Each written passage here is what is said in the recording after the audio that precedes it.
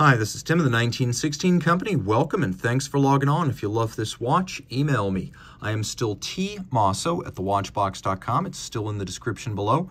Your purchase and pricing email question line for buying this or any watch you see on any of our platforms. Please reach out to me directly. I am still Team Mosso at thewatchbox.com for pricing.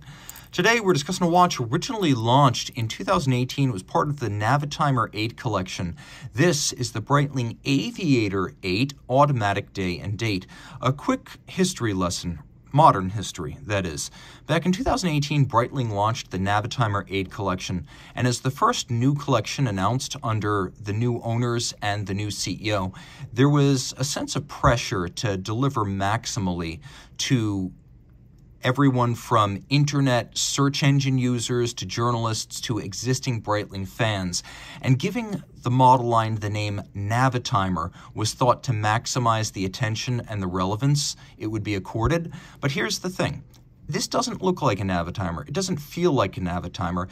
And truth be told, it isn't a Navitimer. So its original intended name, which was changed to Navitimer at the last minute, was Aviator 8. And now this watch, since 2019, has been the Aviator 8 automatic day and date. As a Navitimer, the shoe didn't fit, but as an Aviator 8, it has its own identity. It stands on its own 4 lugs. So, since 2019, the Aviator 8 automatic day and date has delivered on Breitling's promises to make its watches easier to wear. 41 millimeters in diameter in stainless steel. It's only 11.4 millimeters thick and 48 millimeters from lug tip to lug tip, with a 21 millimeter spacing between the lugs.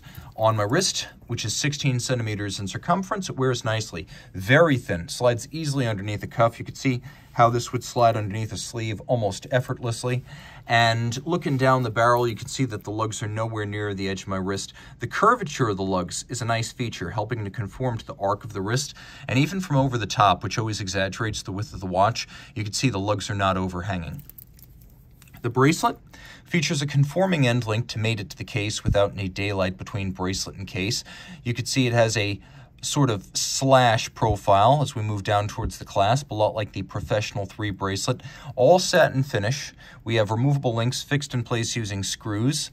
We have quite a few divots drilled in pairs into the clasp, so you can use your strap tool to change the anchoring point of the bracelet in the clasp to fine-tune the fit. Now you can see there are still packaging stickers on this example, meaning the original owner probably just lost his nerve after spending a lot of money on a watch and then wanted to sell it before it got a scratch and depreciated. So no fun for him, but his loss is your gain. Now there is a clamshell lock that allows you to close and lock the clasp shut. So security there, single fold swing arm, high polish. Taking a look at the lug profiles, you can see that they're squared off and downturned. There's a polished bevel on their sides. The midcase is satinated, the lug hoods are polished. We have a crown.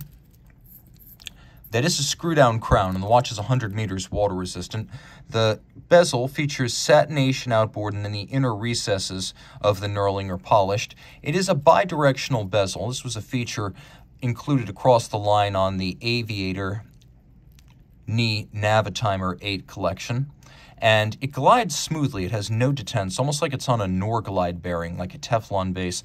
So being non-calibrated, it's a guesstimator. And so you know relative to the starting point of the minute hand or the hour hand, but not precisely. It is nevertheless useful in the same sense that a dive bezel is useful, albeit in the bright of the day. You can easily tell roughly the quarters and then the hour elapsed. Now we'll do a lume shot here so you can get a sense of the watch in the dark. It's well loomed, though regrettably a little bit. The pearl on the bezel is not loomed. Take a look at the dial, matte black, anti-reflective, printed numerals. We have a stepped track outboard, a flange that acts as a track for the seconds and the minutes hands. The Breitling B, now bereft of wings. And to find that across the watch, the idea is to elevate Breitling from its previous one might say, pigeonholing as a pilot's watch brand and make it a sports watch brand for land, sea, and air, not just one. Now, this watch is more of a all-arounder than a sports watch. At least it's not an all-out sports watch.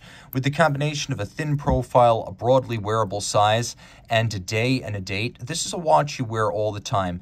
Automatic, loomed, steel, full bracelet, 100 meters water resistant, and it's got a hacking seconds function, so you can stop the watch and set it to a reference time.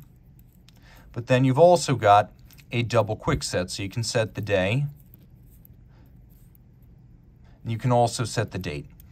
Hacking, quick set, 4 hertz, bidirectional, automatic winding, 38-hour power reserve, chronometer certified, 5-position adjusted, and underneath we have the Breitling caliber 45. So that is an ETA 28362 in chronometer grade, the highest available. If you love this watch, reach out to me. I am Team Mosso at thewatchbox.com for purchase and pricing details.